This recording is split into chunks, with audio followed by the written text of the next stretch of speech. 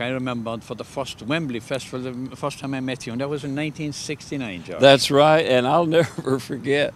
You know, I was so thrilled to be at Wembley, the first international festival of country music. And I remember at the end of one of my songs, I got carried away and I said, "England forever!" And I heard all these people booing up in the balcony. And I asked Mervyn Kahn afterward, I said, "Why are all them people booing?" He said, "They're from Ireland, you know." You might want to keep in mind, it's not just England or Scotland or Wales, it's Ireland that comes to Wembley. And you always brought a lot of people to Wembley for that, from the very beginning. And of course, you do have the Celtic connection. Your ancestors, I presume, would have come from probably Scotland. Yes, sir. The Hamilton clan originated in Scotland. This is part of a Highland kilt outfit. It's called an Argyll Highland outfit that I got in Glasgow. And you're probably going to ask why I don't have a kilt on. The world is not ready for my knees, I'm telling you. And you know, you've seen me in a kilt, so you know nobody wants to see that. Yeah. I remember there was it last year or the year before, the American ambassador in Britain paid you a lovely tribute by hosting your 50th anniversary in the music business at his home in London. That was a nice occasion. And you came all the way from Ireland. Sandy Kelly was there, as a matter of fact, and Cliff Richard. But most importantly, Roger Ryan was there, direct from Cork, Ireland. And it was a great thrill, and I'm always reminded of the time you mentioned that international ambassador tag. Always reminded of the time I was in Liverpool, which I guess is the capital of Ireland in England, right? Liverpool. I was in there, and a guy introduced me, and he got all mixed up, and I guess he was nervous, and he was trying to introduce me as the international ambassador of country music. And he said, "Ladies and gentlemen, please make welcome the Amber National Imbecile of country music." There's more truth than fiction there.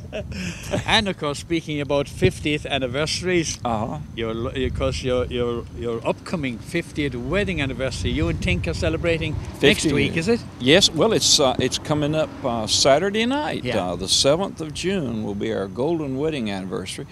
And our kids have organized a party in our hometown where we met. And where we used to date when we were in high school. We were high school sweethearts. Winston-Salem, North Carolina. They've organized a little dinner, and they've invited our immediate family and the original wedding party. The bridesmaids and the groomsmen. Of course, my father was my best man, but my brother will be there representing him. And the little ring bearers and the flower girls, you know, the junior bridesmaids, they're all mothers now with grown children. So it's going to be really a lot of fun to see all the people that we were with 50 years ago at our wedding on June the 8th, 1958. May I, on behalf of all your friends, fans, not only in Ireland but throughout the world, offer you our sincere congratulations. Well, thank you, Roger. I appreciate that. And you pass those on to Tink for us. I will, and I look forward to seeing you folks over there real soon. I hope to be back in Ireland just as soon as possible. I love it. Just bring us up to date, George, on current events, what's happening for you, both this week during Fanfare and maybe throughout the coming months. Well, I'm headed down to Hank Williams' hometown tonight, Georgiana, Alabama. And they have the big Hank Williams fan club gathering and memorial celebration this weekend. And tomorrow night, in the little theater where he used to sing when he was a teenager, when he was growing up, the Georgiana Theater, I'm doing a tribute to Luke the Drifter, the other side of Hank Williams, the gospel songs. Will you be doing narrations for that? Yes, we do Be Careful of Stones That You Throw, Men with Broken Hearts, A House of Gold. And then we go on from there to our golden wedding anniversary in Winston-Salem. By the way, I was backstage at the Opry the other night, and some of my fellow senior members of the Opry were talking about the good old days and how things have changed a lot in country music. And one of my friends there, I won't embarrass him by calling his name, he said, "Hamilton, we heard you've been married to the same woman for 50 years. I said, "Yeah, 50 years this week." And he said, 50 years with the same woman? You ain't no real country singer. I thought that was pretty good. Pretty good. I guess you're supposed to have several wives. I think so. Go to rehab. If you have any. And spend a few nights in jail, you know, in order to qualify.